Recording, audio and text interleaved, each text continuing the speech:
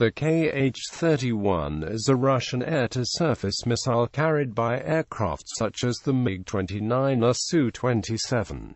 It is capable of Mach 3.5 and was the first supersonic anti-ship missile that could be launched by tactical aircraft. There are several variants. It is best known as an anti-radiation missile, but there are also anti-shipping and target drone versions. There has been talk of adapting it to make an AWACS killer, a long-range air-to-air missile. Development. The proliferation of surface-to-air missiles has made the suppression of enemy air defense a priority for any modern air force intending offensive action. Knocking out air search radars and fire control radars is an essential part of this mission. Arms must have sufficient range that the launch platform is out of range of the SAMs. High speed to reduce the risk of being shot down, and a seeker that can detect a range of radar types, but they do not need a particularly big warhead. The Soviet Union's first arm was developed by the Raduga-OKB engineering group responsible for the Soviet Union's missiles for heavy bombers. The Kh-22P was developed from the 6-ton Raduga Kh-22 missile. Experience gained with this led in 1973 to the Kh-28, carried by tactical aircraft such as the Su-7B, Su-17 and Su-24.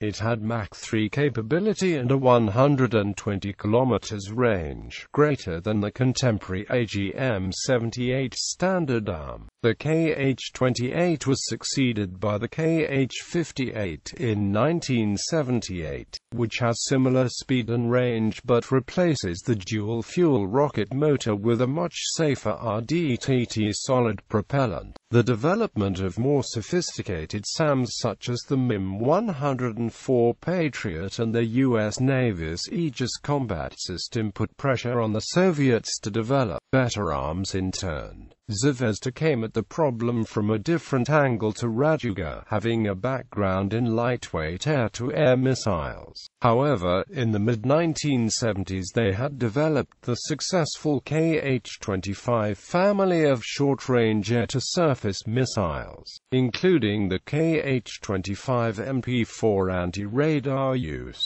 Zvezda started work on a long-range arm, and the first launch of the Kh-31 was in 1982. It entered service in 1988 and was first displayed in public in 1991. The Kh-31P at Dubai and the Kh-31A at Minsk. In December 1997 it was reported that a small number of Kh-31s had been delivered to China, but that production had yet to begin. It was around this time that the Russians sold Su-30 MKK Flanker G aircraft to the Chinese. It seems that the original deliveries were of the original Russian model designated as X-31, to allow testing whilst the Kr-1 model was being developed for license production.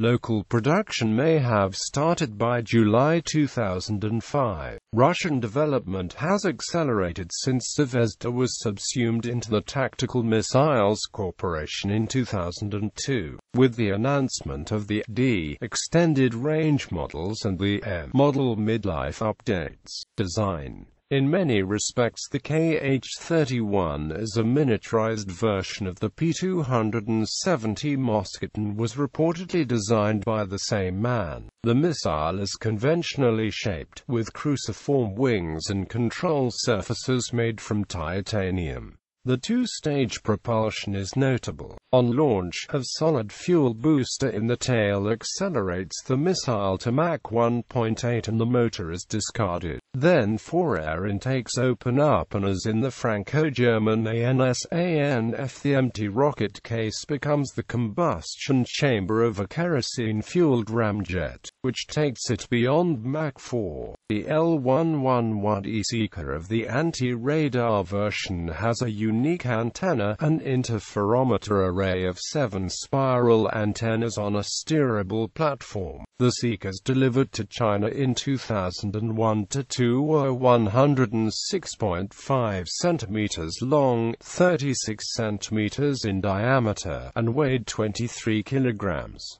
Operational history. The Kh-31P arm entered service in Russia in 1988 and the Kh-31A anti-shipping version in 1989. Unlike its predecessors, it can be fitted to almost any of Russia's tactical aircraft, from the Su-17 to MiG-31. A few Kh-31P Kh-1s were delivered to China in 1997, but these were apparently for testing and development work. The Chinese ordered Russian missiles in late 2002 or early 2003, leading to 200 Kh-1s in their inventory by 2005. The Chinese press reported in July 2005 that Su-30 MKKs of the 3rd Air Division had been equipped with the missiles. In 2001, India bought Kh-31s for its Su-30 Mki. They appear to have bought 60 Kh-31 and 90 Kh-31P. The U.S. Navy bought Ma-31 target drones. An $18.468 million order for 34 Ma-31 was placed in 1999, but this order was blocked by the Russians.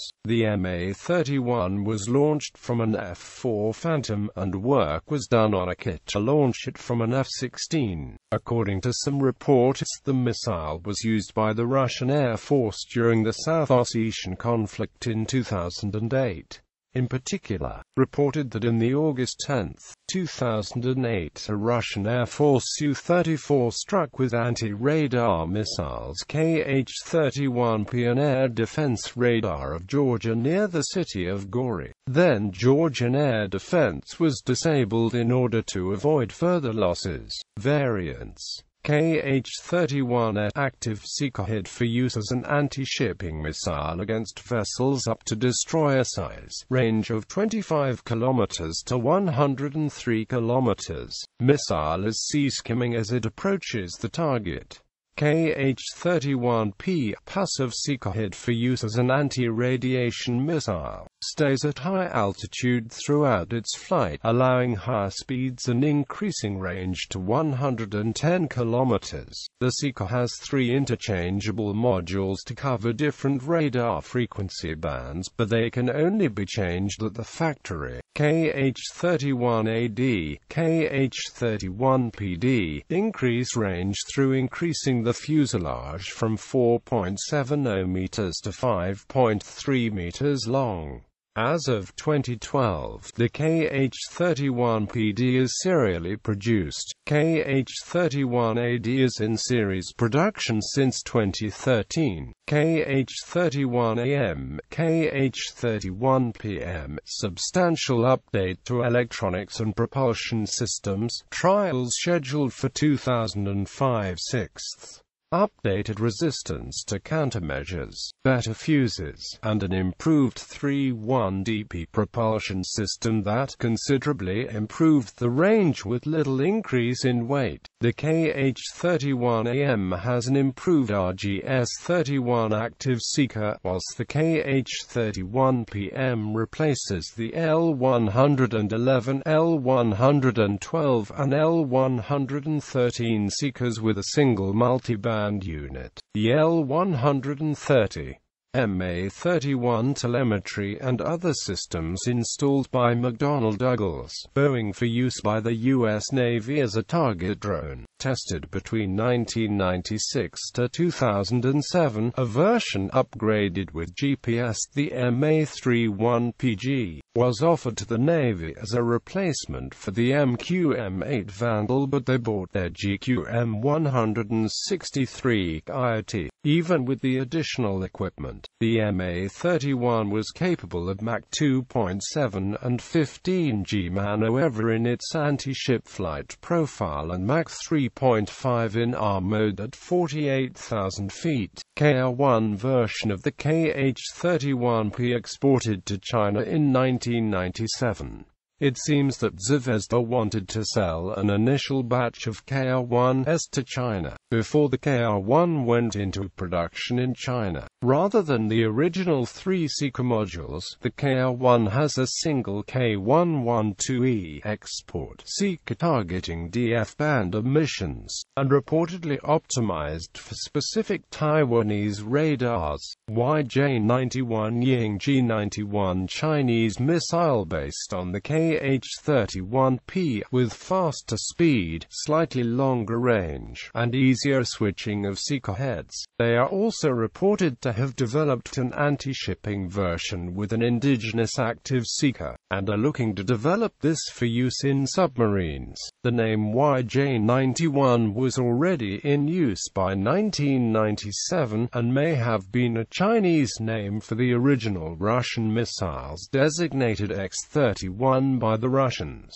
By 2005, the name YJ-93 was being applied to missiles made in China, but Western reports generally do not distinguish between YJ-91 and YJ-93, an active passive air-to-air version for use against slow-moving support aircraft. USA called AWACS Killer, was announced at the 1992 Moscow Air Show with 200 km range, that would be less than the 300 to 400 km promised by the Vimpel R-37 and Nevada 172 missiles. But a Kh-31 derivative could be carried by a wider range of aircraft. However, this may have been mere propaganda. In 2004, the Tactical Missiles Corporation emphatically denied that it had ever worked on an air-to-air version of the Kh-31.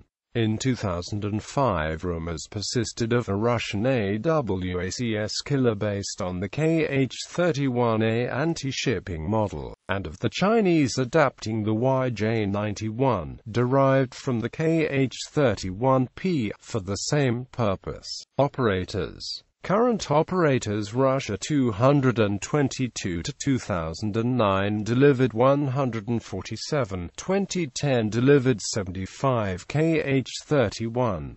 Algeria 125 delivered in 2007 to 2009. Syria 87 delivered in 2008 to 2010. India, China, Indonesia, Peru, Venezuela, Vietnam, Malaysia. Potential operators: North Korea, Iran. Former operators: Soviet Union.